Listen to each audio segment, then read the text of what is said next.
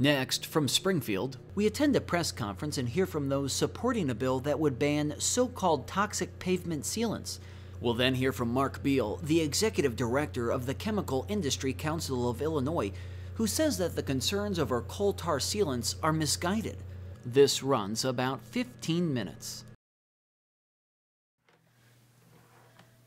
Once again, I'm Holly Rosencrantz. I'm board certified in internal medicine. The Chicago chapter of Physicians for Social Responsibility, PSR, supports HB 2958, amending the Environmental Protection Act to prohibit the sale or use of coal tar sealant products in the state, except for highway structures. This legislation would reduce known cancer risks in our community. We are a medical science-based environmental advocacy group consisting of doctors, nurses, public health specialists, and other concerned citizens of Illinois. Our support for this bill is aligned with the policy adopted by the American Medical Association, the AMA, in November 2016, and scientific studies. Coal tar sealants contain benzene, naphthalene, and polycyclic aromatic hydrocarbons, PAHs. The AMA advocates for legislation either banning the use of pavement seal coats containing PAHs or mandating products with minimal PAHs. The AMA noted that studies show that individuals with lifelong exposure to coal tar sealed coat treated pavements and playgrounds have a 38-fold higher risk of cancer. This finding was based in part on soils collected in Chicago near parking lots with and without coal tar sealants. The AMA pointed to the International Agency for Research on Cancer Determination that, quote, PAH compounds have been proven to be carcinogenic, mutagenic, and teratogenic to humans, end quote. Along the same lines, in 2016, the U.S. Department of Health and Human Services listed coal tars and coal tar pitches as, quote, known to be human carcinogens, end quote. Coal tar sealants endanger children playing on driveways, playgrounds, and other pavements. Adults are directly exposed to these carcinogens when repairing driveways and other pavement. Also, these seal coats erode over time, with carcinogens tracked into homes on shoes and blown in with dust. The degraded coal tar also leaches into water, soil, and air, exposing fish and other aquatic life to harmful chemicals. Analyzing streambed sediments in the Milwaukee area, and U.S. Geological Survey found last year that runoff and dust from pavement with coal tar sealants is the primary source of PHS in these streams. Furthermore, the AMA observed that alternatives to coal tar-based seal coats, including asphalt, acrylics, or latex seal coats, have low or no PAHs and are available at similar cost. Some states, including Washington and Minnesota, have already enacted statewide bans on using coal tar sealants. Also, responding to the toxicity of these products, New York and Massachusetts adopted restrictions on their use. In Illinois, several municipalities have adopted bans joining larger cities around the nation, including San Antonio, Austin, Washington, D.C., and Ann Arbor. The Illinois bans cover South Barrington, that was adopted in 2012, Winnetka adopted in 2014, Wilmette adopted in 2017, and Highland Park adopted in 2017. Therefore, PSR and other medical organizations believe that coal tar sealants harm human health, other species, and ecosystems.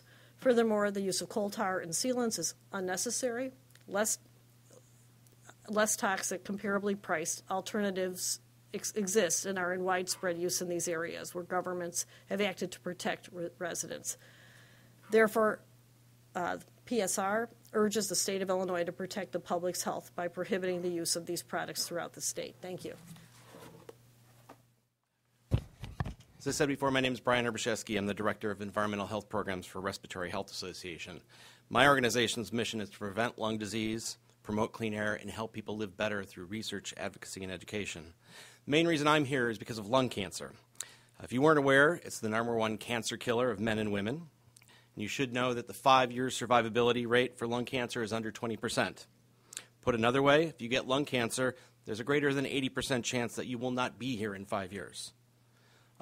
Much of it's caused by tobacco, things like radon gas, but there are many other causes as well, including exposure to carcinogenic chemicals.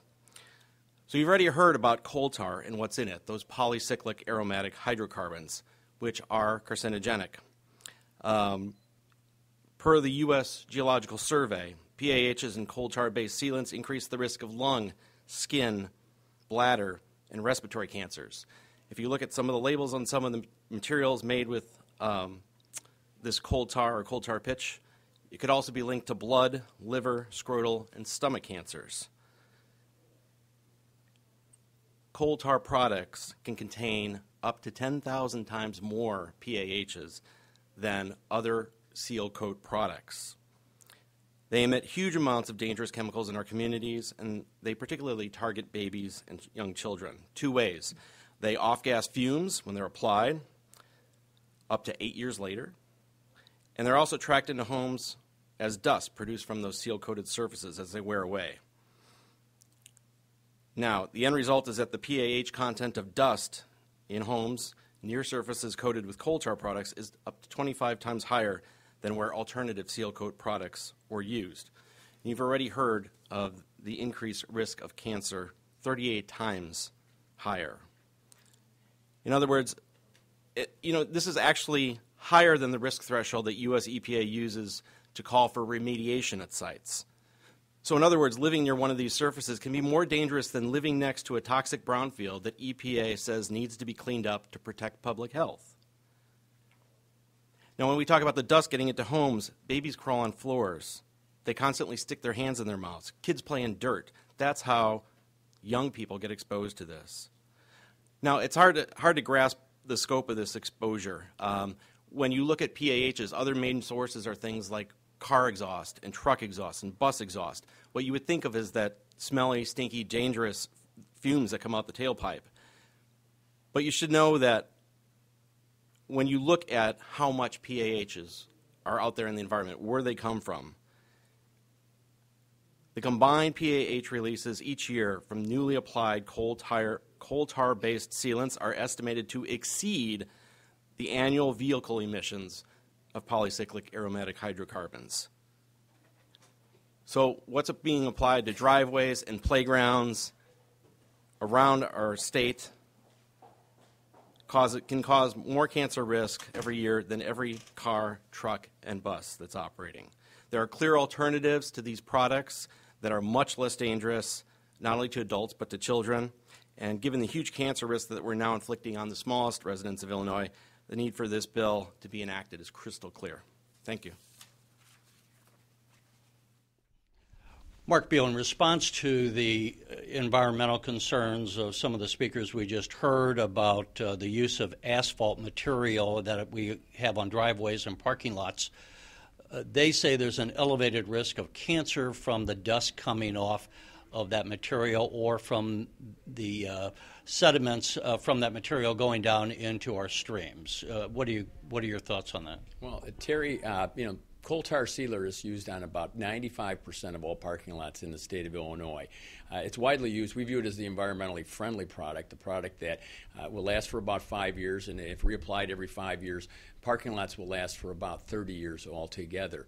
The greatest exposure risk for folks from PAHs, which is the concern that's been raised by the environmental groups, is essentially grilled food, food that's cooked, whether it be vegetables, meat, anything that combust. That is usually the greatest risk for individuals in exposure. Canada recently came out with a study that showed that consuming one rash of bacon had a greater risk, and one rash of bacon during your whole lifetime poses a greater risk than exposure to coal tar sealer. We view this bill as a bill that's kind of in search of a problem that doesn't exist. We view this as a product that is the best way to solve and seal parking lots and asphalt throughout the state of Illinois. They would say that there are alternative products that would eliminate the risk. They compared the putting on new material over the old material is the analogous to us using non-lead paint to paint over lead paint. And that the products that they would recommend that would also seal driveways and parking lots is in the same cost range as what they say is threatening the environment. How do you respond to that? Well, the alternative, it happens to be a product that we make as well. It's an asphalt-based sealer. It costs about the same initially, but you have to reapply it twice as often. So the cost goes up sometimes 2-3 times more in order to maintain your parking lot. In addition, the window to apply this product is about a month shorter in the spring and about a month shorter in the fall. So the opportunity to apply the asphalt sealer is a much shorter season, does not work as well. You have to use it twice as often. So there is actually a dramatic cost difference between coal tar sealer and asphalt-based sealer. And since my folks make both, my folks know that, hey, the coal tar sealer is clearly the superior product.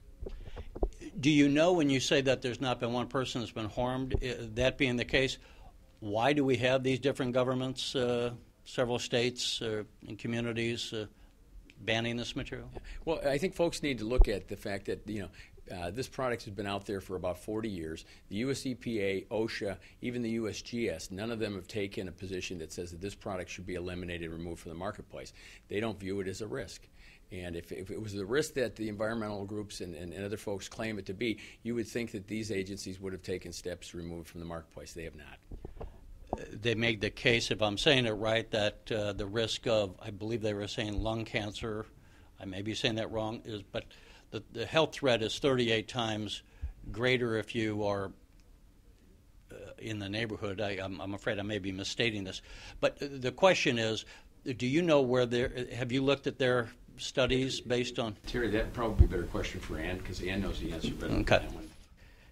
As the head of an association that deals with these type of sealants and across the country, what is your response in listening to the health concerns of those from the environmental group? What's interesting, though, a lot of the source of the science they're relying on is one group of people who have made it their mission to look into coal tar-based sealants with the goal of getting them banned as many places as they can, following the political route rather than the normal scientific route, which is going through the agencies. And they mentioned, for example, the 38 times risk. Well, in order to achieve that number, they had to manipulate a lot of the science, including using out-of-date toxicity factors, which even EPA, as slow as it is, has updated those toxicity factors. So they need to revise their numbers and take a look at more modern toxicity factors for pHs, but also more importantly for coal tar sealers. We think it's also questionable whether you should concern yourself with individual PAHs to which nobody is exposed, because they don't occur individually. They occur always as part of a mixture. And coal tar-based sealers is one of those mixtures. So there's a lot of misinformation out there. Let me ask you, as the association, you have, I would imagine, across the country, thousands of people working with this material. Are you aware of any elevated health risk of the people that work in the industry and are dealing with this material? So one of the characteristics of the industry is that those who manufacture the sealers, they're generally small family-owned businesses that have been in the business for 2, 3, and in some cases even 4 generations. So it's not just a current look, there's also a historical look, because these families, these companies have been making the same product and working with it for now 40, 50, 60 years. And so there's a good memory there going back, and there's no memory and no history. We have no indication of health risks such as have been talked about here today. All right, thank you. Thank you.